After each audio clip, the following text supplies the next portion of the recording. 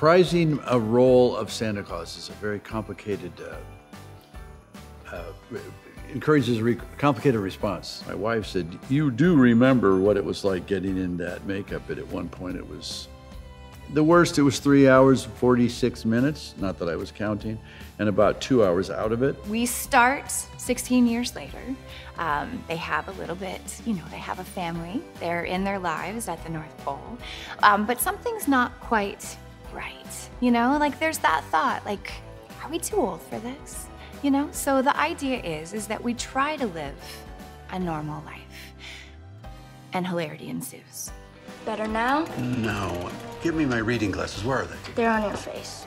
Working with my dad was probably one of the most amazing experiences of my life. And I actually started out auditioning for an elf, and then they called me back and they really liked me, and then I met the directors and the producers and the writers, and then I got the part. Like the first day on set, I was just like, oh my God, I couldn't stop jumping around. I was like a little kid again. I was just having so much fun. And the magic that my dad brought to the set was incredible. It's like we're kismet. It looks like it was supposed to happen, and there's nothing like it. I can't describe the calmness, the humility, the gratefulness, the love I have for her, and then she's right there doing it, and I'm acting with her. I had my arm around her, consoling her as Sandra, and Santa's consoling Sandra. I'm looking at my kid.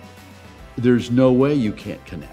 I grew up watching these films, so to be in these films and be the son of Santa Claus is just, I can't put it into words. And I mean, the first time I saw him on set, when he was wearing all the Santa Claus stuff, I was completely at a loss for words. I stuck, my foot was in my mouth, and that was because that was the first time I'd seen Tim on set either.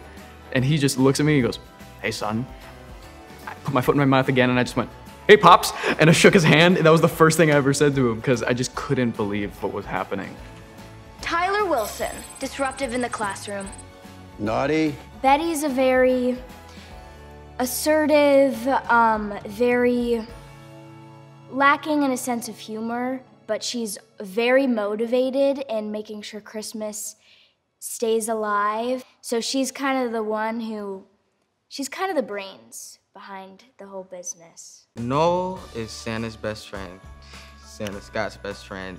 He's happy, fun-loving, energetic, but also he has a bit of a, he's smart, he's witty. What is it like to work with Tim Allen? Well, your stomach hurts because you laugh most of the time, pretty much all of the time. He is kind and loyal and funny.